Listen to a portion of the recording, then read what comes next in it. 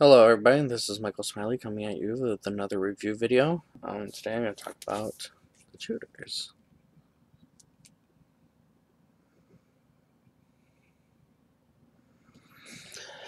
So the Tudors stars Jonathan Rhys-Meyers as King Henry VIII, the one that had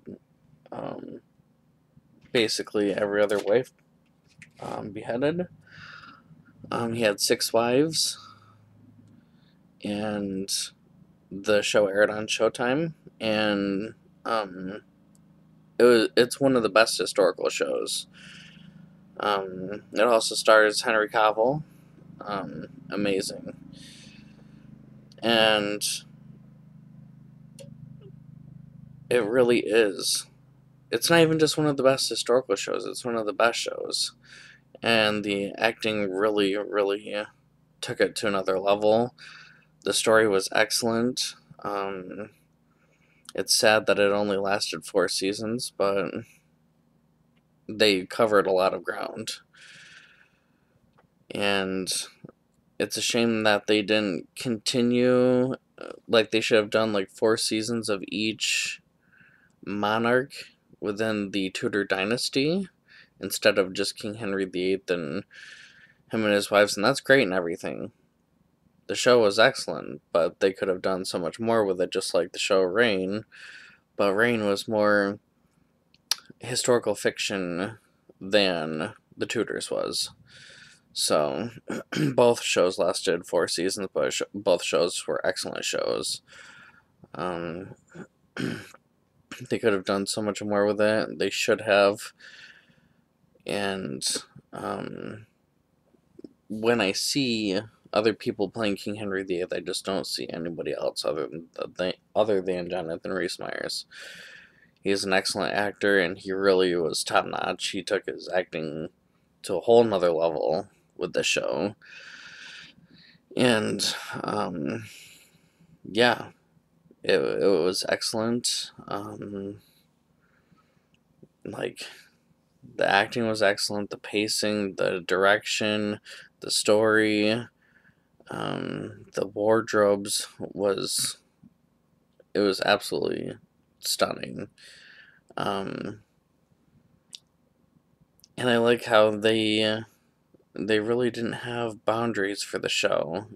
It really was brutal, and it was out there. So you can check it out on Netflix, actually, unless Netflix took it down. But I'm pretty sure that it's still on Netflix. The 4 seasons are. Each season, I think, is like 8 episodes long or something like that.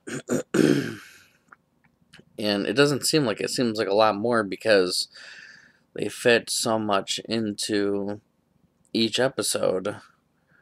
That doesn't seem like it's only that each season is only 8 episodes long.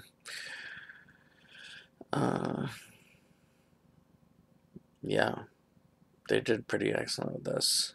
The same creator that did the Tudors also did Elizabeth the Golden Age and the Elizabeth movie before that with Kate Blanchett in it. So this creator, Michael Hurst, he's great with historical drama, and he should definitely make more because he really is excellent at it. So, not to be confused with Michael Hurst that played for Aeolus and Hercules: The Legendary Journeys. One is spelled with a U. This one is spelled with an I. Hirst. But anyway, yeah, and it has the woman that played for Julia Niptuck that plays for his final wife. It has Natalie Dorman, I think is what her name is. Anyway, she also plays on the Game of Thrones and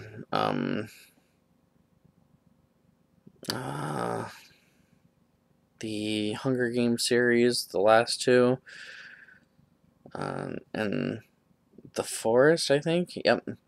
So Yeah, and she played for Anne Boleyn in this series, and she was excellent. I mean, her portrayal of Anne Boleyn was excellent. I think everybody did an excellent job in the show. I love Jane Seymour in her portrayal in the show. Uh, I felt really bad for Catherine Howard, but again,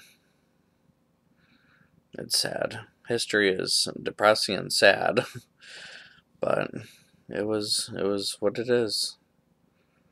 Um, and I loved how they showed um, how it started with King Henry VIII and um, his first wife, Catherine of Aragon, and they had a daughter, and it showed like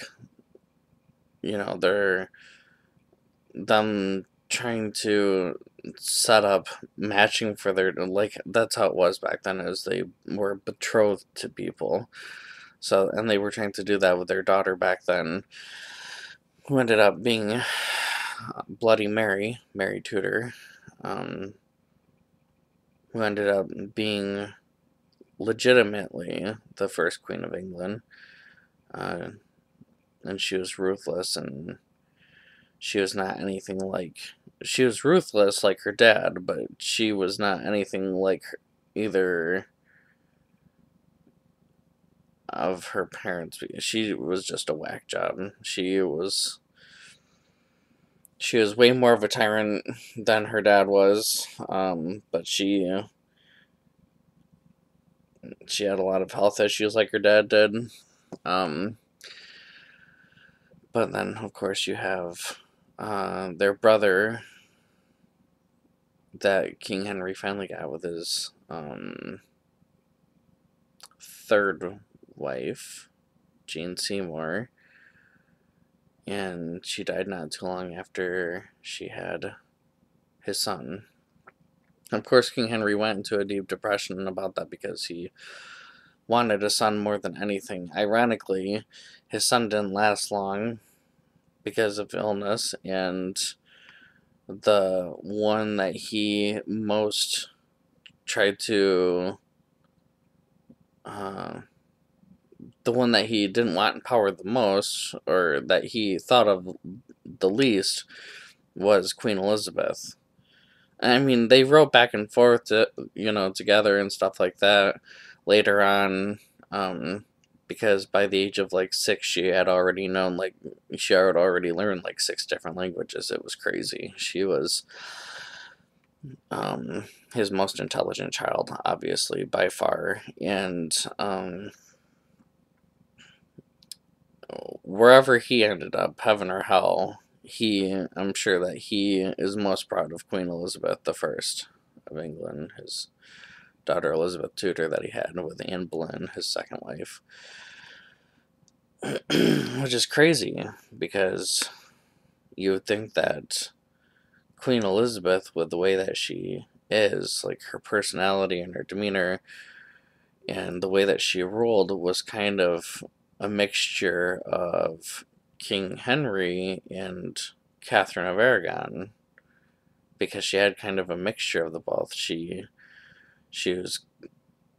just an excellent ruler.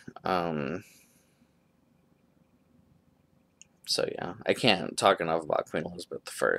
She was an amazing ruler, and they should have shown her more in this series, but